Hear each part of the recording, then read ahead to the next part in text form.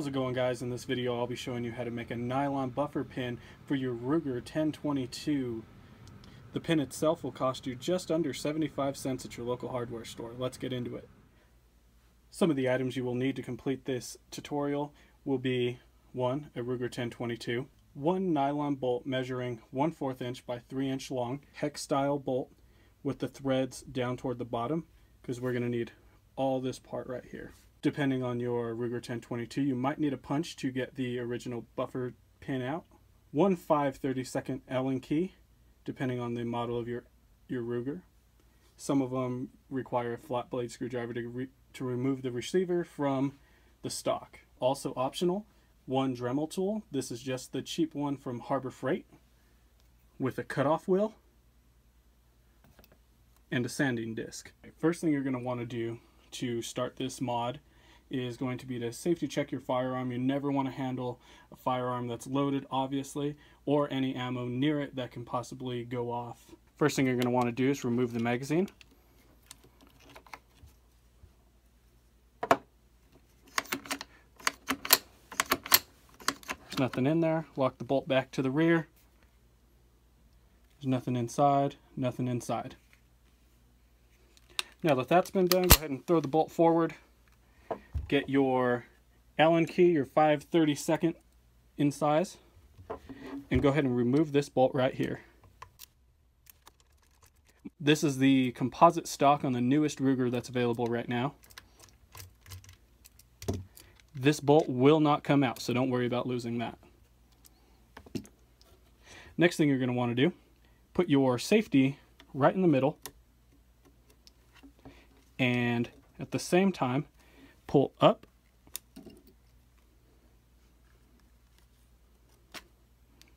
on the receiver right there, and then the rest should come right out and separate the stock from the receiver.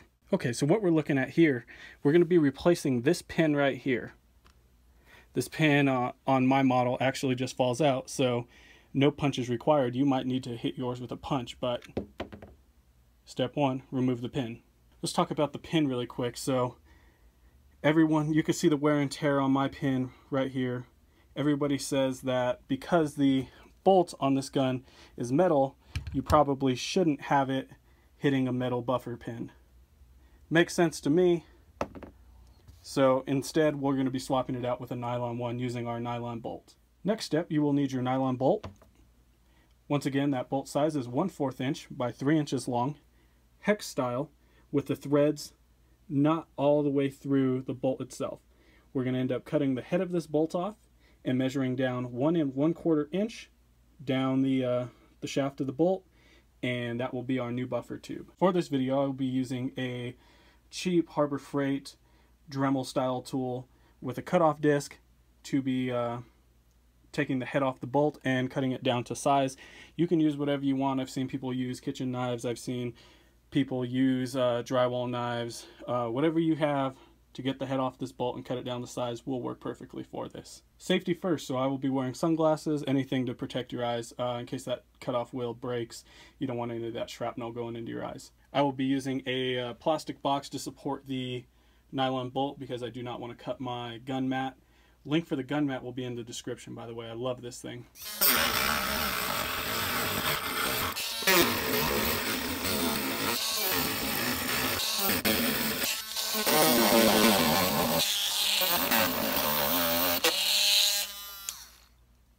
Now that we have the head to the bolt cut off, we're going to go ahead and clean up the burrs and everything and kind of flatten it out. For that, we're going to be using our sanding wheel. You don't have to use a sanding wheel. Like I said, you can use a piece of sandpaper. It's going to be the same effect. And you just want to get the burrs off of it. It doesn't have to be real pretty. Okay, now it's time to cut the nylon bolt to size. You can measure it however you want. The easiest way I've found so far to make sure that you get your bolt cut to the right size would be get your receiver, stick the bolt through the buffer tube hole, make sure it's flush on this side, turn it around, grab yourself a pen or a marker, and then just trace around the bolt. Once you trace around your bolt, go ahead and repeat the first step and cut along the line. On this step, I actually went a little further out just so I can sand it down and make it look nice in case the cut comes out crooked. Going to reattach my cutting wheel and cut this bolt to size.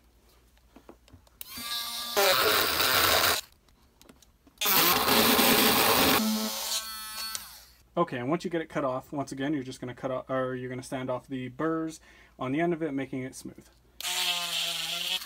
Now you're going to want to grab your receiver once again, get your freshly cut nylon bolt, stick it in the buffer pin place, and as you see, it sticks in there. Check for fitment. You don't want it hanging out. It's pretty flush on both sides. Pretty flush on both sides. And this bolt does not come out as easy as my other one now. So now if I wanted to take it out, I will have to use a punch like so. Okay, now reassembly of your Ruger 1022 is just the opposite of how we took it apart. You're going to lower the receiver in, making sure if you cut your bolt too big, it actually will not fit in the receiver. So this is why fitment is very important. If it's not going in or you're having problems, make sure that your safety is in the middle and not more to one side. And it should go right in. Don't force it, it'll go.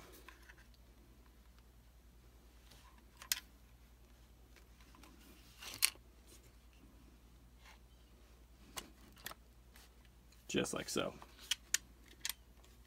Now we're just going to turn it around, get our Allen key, and tighten it.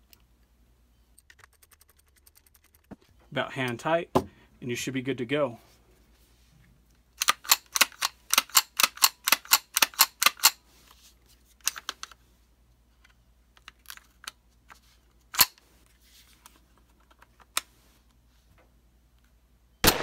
I hope you guys found this video helpful on how to turn a 50-cent nylon bolt into a buffer pin for your Ruger 1022.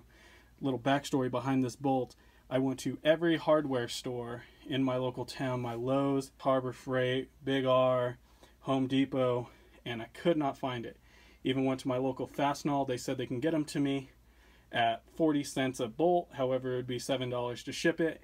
That didn't quite make too much sense to me. So after almost giving up and forgetting about it, I went to my local True Value. It's actually Ashley's Hardware, and got 3 of these at 55 cents a piece. So I would start my search there. I've seen some people say that they got theirs at their local Home Depot, but apparently nobody uses nylon bolts anymore, so it was kind of hard to find, but if you can find it, it's totally worth the mod. Thank you for watching. For more videos like this, please give a thumbs up. Meet me in the comments, tell me what you want to see, and stay tuned for more videos like this. I got a lot of how-tos. We have a build series coming up on one of my other playlists. We're going to strap a Harbor Freight engine onto possibly a drift cart. Who knows where that'll go. But yeah, just decided to make this channel on all the hobbies and shenanigans me and my friends get into. So if you're interested, please subscribe. Thank you.